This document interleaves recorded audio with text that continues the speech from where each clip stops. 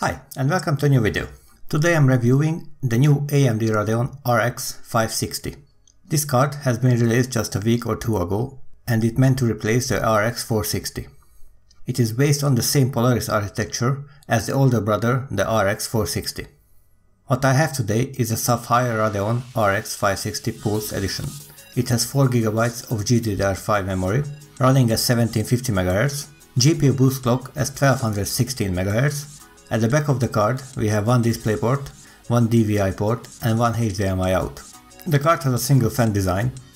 It is a dual slot card. The dimensions are 112 by 36 by 210 mm. The card doesn't require external power. It is around 110 pounds or similar in dollars. I'm testing the card with the Intel G4560 and 8GB of DDR4 memory. Because it is a budget card, I didn't want to test it with some higher end CPU. So let's see some benchmarks.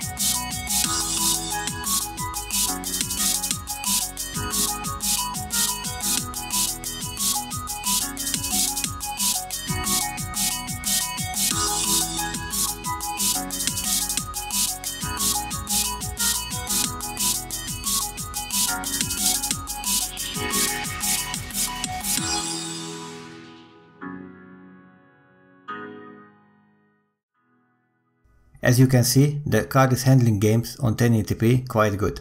In some games you have to turn down the settings to high or medium, but in overall the card is okay for 1080p. I'm planning to compare the card with the RX 460. If you are interested to see that, then subscribe so you don't miss the video. Otherwise, that will be all for today's video. If you liked it, please give it a like, leave a comment down below and see you in the next one.